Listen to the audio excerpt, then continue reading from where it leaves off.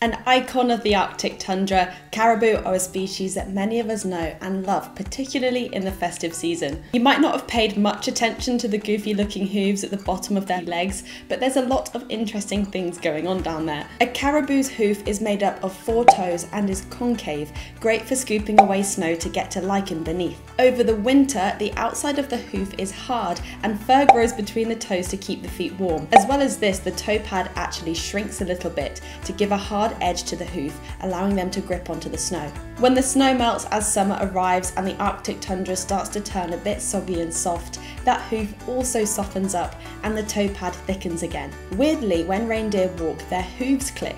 This sound is made by the movement of tendons over the sesamoid bones.